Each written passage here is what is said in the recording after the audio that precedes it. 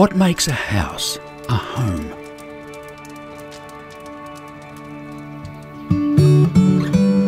Is it the quiet moments in the breeze? Solitude outdoors? The sunlight streaming into the bedroom, waking droopy eyes?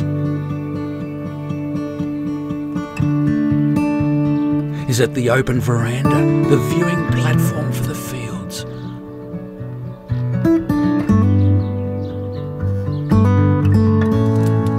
Or the cosy brick fireplace, the evening rendezvous?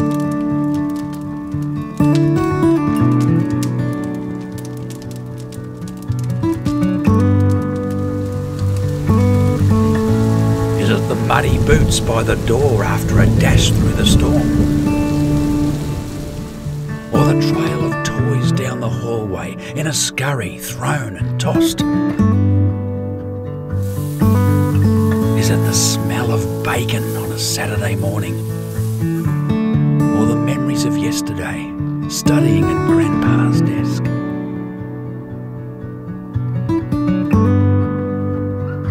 Is it the sound of joy as young feet patter around the yard? Or the creak of the tin roof as you stared into the starry sky?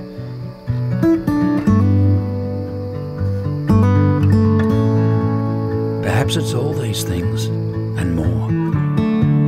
And perhaps it's those who walk back through the door.